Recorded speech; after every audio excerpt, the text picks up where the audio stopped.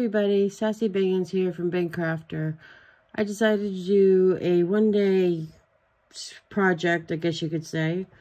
We'll be making a variation on this hat. I know it's been around for a minute, this style. I don't know if you want to call it a slouchy version or not, but it's the one that you crochet like a big square and then you sew it up. And I did learn a lot on how long I do or don't want it to be. If you want it extra long, do it at least 15 inches for a very full adult size. This is a very large hat. Now, we always say that you should have notions and whatnots for all your crafting. My favorite notion is a tape measure.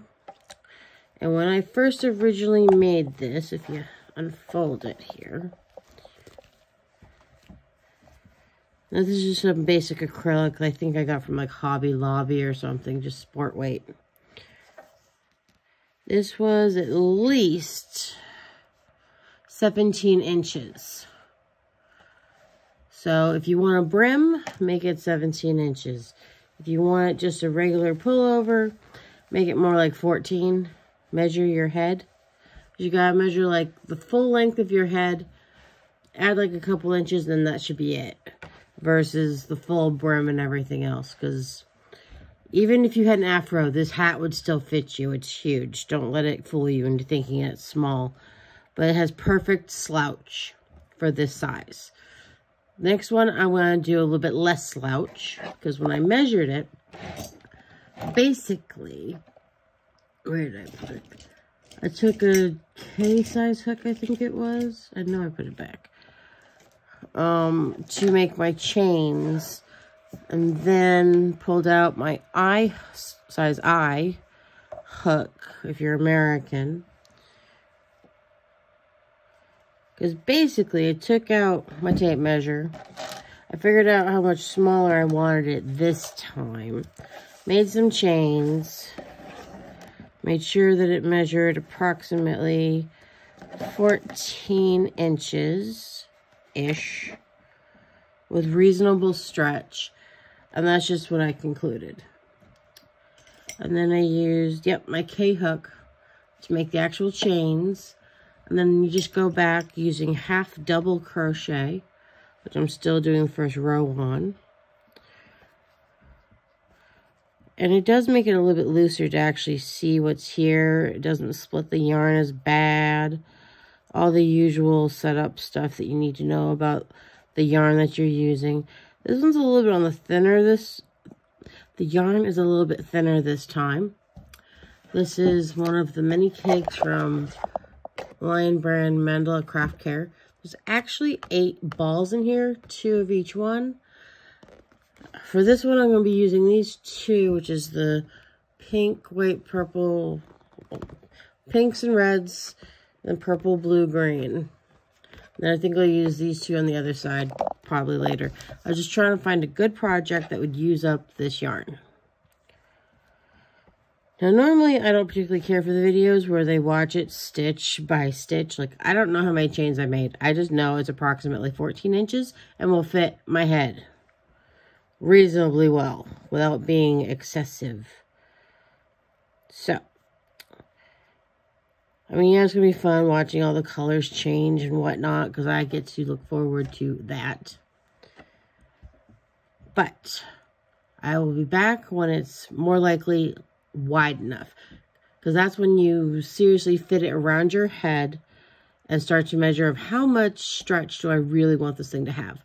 And we'll go into that in the next scene. But yeah, just keep crocheting, half double crochet, do it forever. If you want to keep your edges nice and crisp going forward, skip the last stitch, do it into the chain up instead, and it will be perfectly square and will cut down on curling.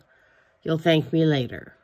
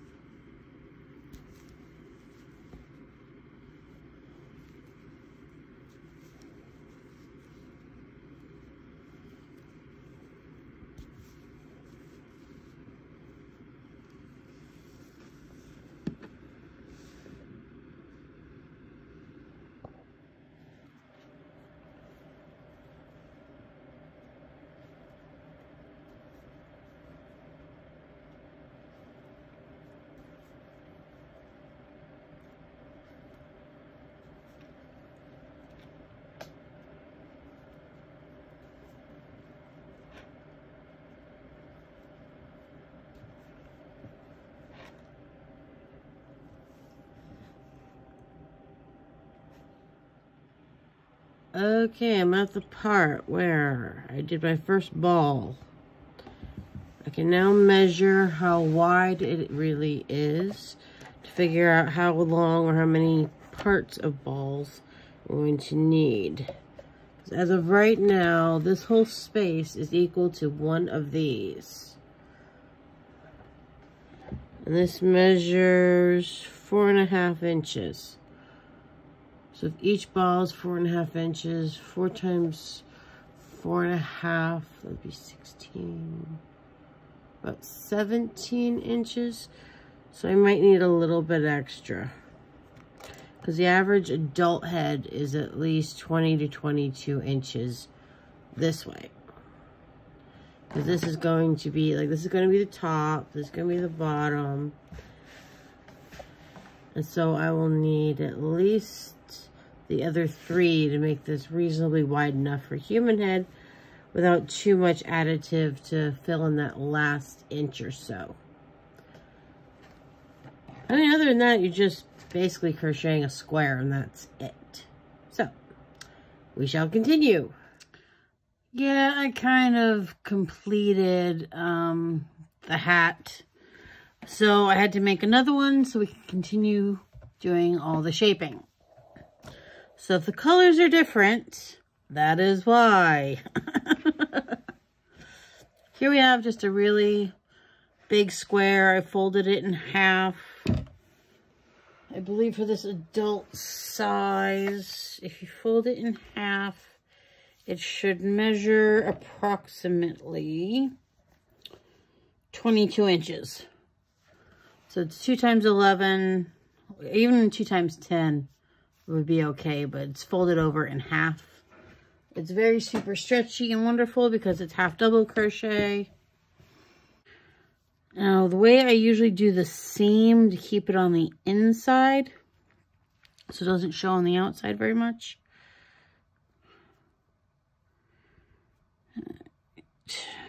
I try to go in between as much as I can of the stitches, because this is the original cast on row. The white is where we just came from. And then you just do the simple chain stitch.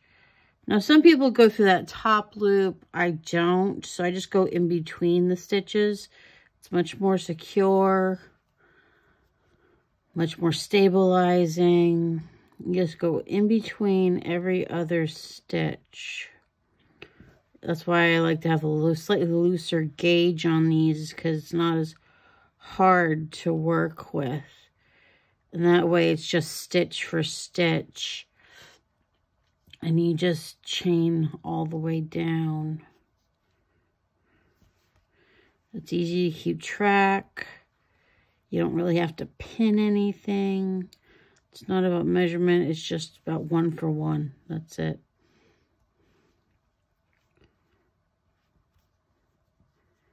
And the stitches can't be kept too tight or anything because you're using the same size hook.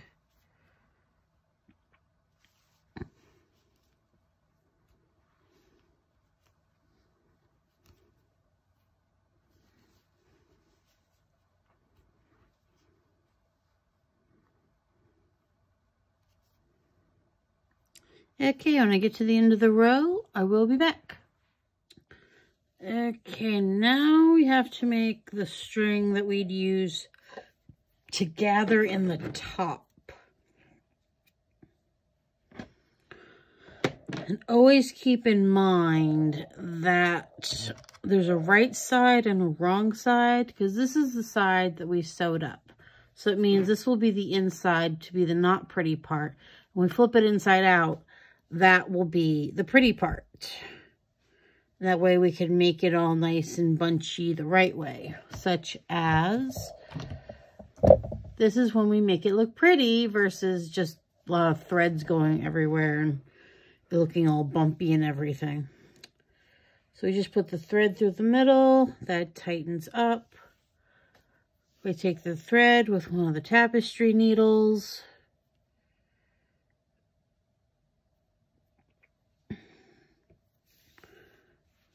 Then, this is where having such big stitches helps. Just weave in and out as much as you can all across the edge. So that will get a nice, strong gather for the top of the hat.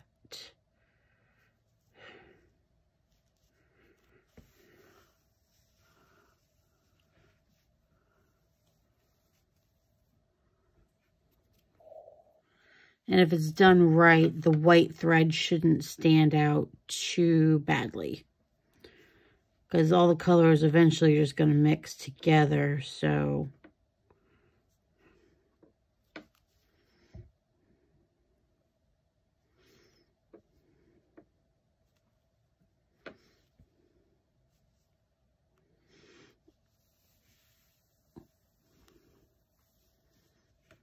it wouldn't exactly hurt to start to gather it as you go along, just to make sure it's as tight as it can possibly be.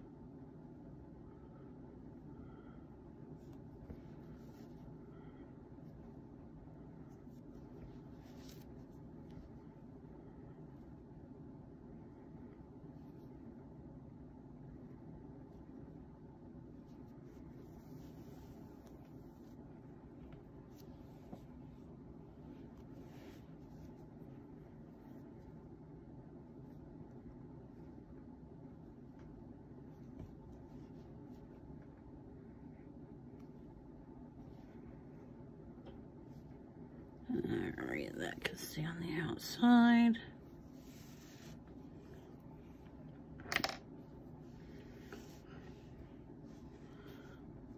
I'll just try to be able to pull this and to tension this and don't break the thread. Because that will be, in some cases, some of the hardest things to not do. And eventually, when you can't get it no tighter, and it was positive it won't rip,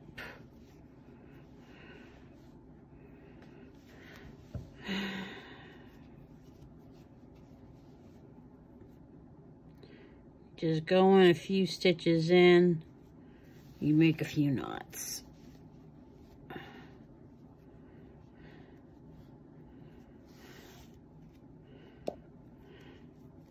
That will at least hold it in place long enough for you to flip it over and start to, I guess you say, make lacings on it, because you can pull in the corners even more. There we go. Because right now, this is the outside. This is what they call the wrong side. And we got enough to where you can still stick a finger through it. But you can try to get as tight as you can. The only thing I can suggest is try to get those edges to stick out as best as you can.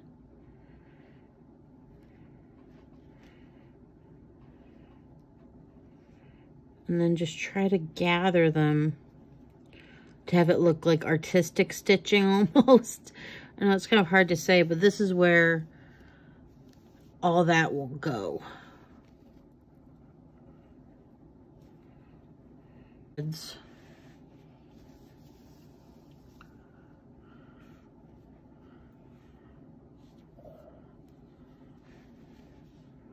at least there's no more big ass hole anymore.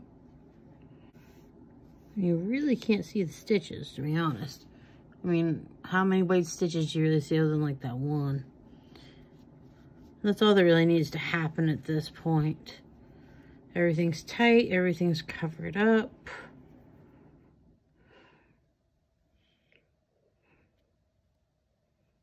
I'll go this way.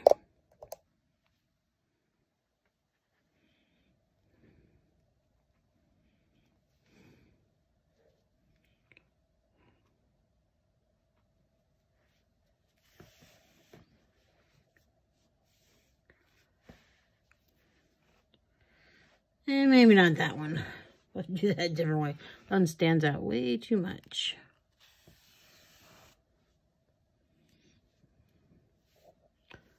But little stitches go such a long way.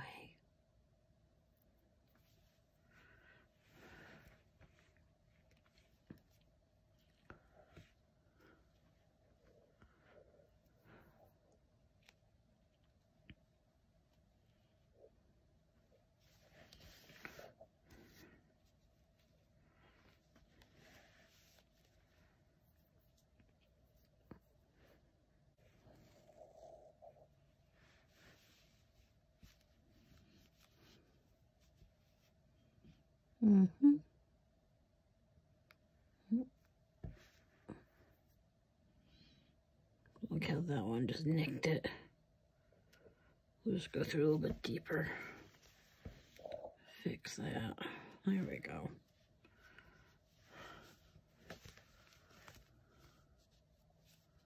Well, let's see here.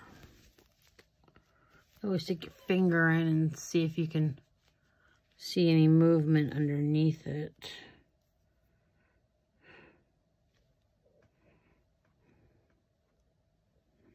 See a little bit of movement in there.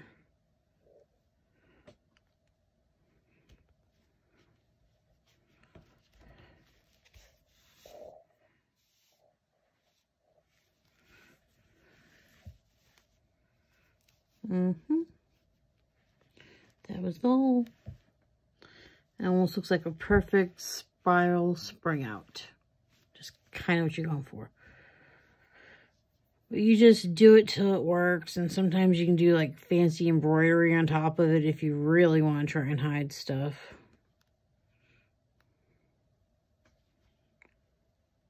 Come on.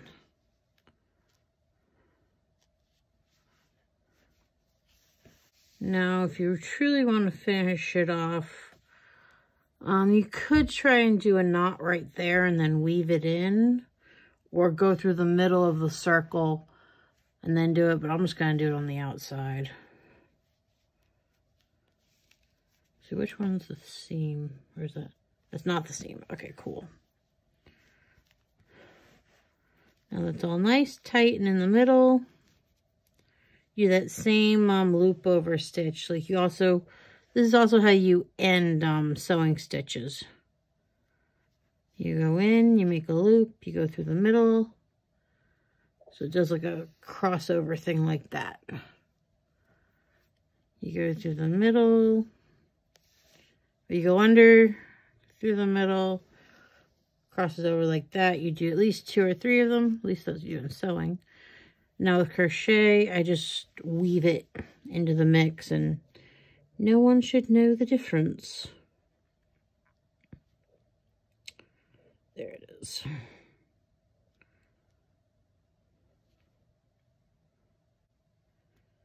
And just try to weave it down as far as you can. Because if it ever becomes undone, you'll have something to work with versus not.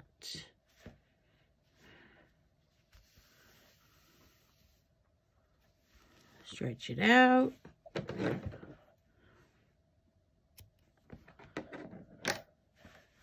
There you go. This is the right side. We see no seams. We have a brim. We have at least 2 inches. I mean, you do see a little of the edge here, but that's, you know, artistic license. And it's a little bit shorter than this one. It's only about an inch or 2 different. So, 2 hats, 1 box of yarn, and that's how you make the very simple crochet slouchy hat. And yes, I did these like this on purpose. This is like your colorful fall side, where one color ended, I started the ball, the mini skein, on that same color and just kept going on both sides. So that's why you have the wider stripe for good yin yang. And this one, I just kept rotating as much as I had space for. And then these I just did just like straight through. I didn't put color with color. So that was the color scheme with that. Happy crafting.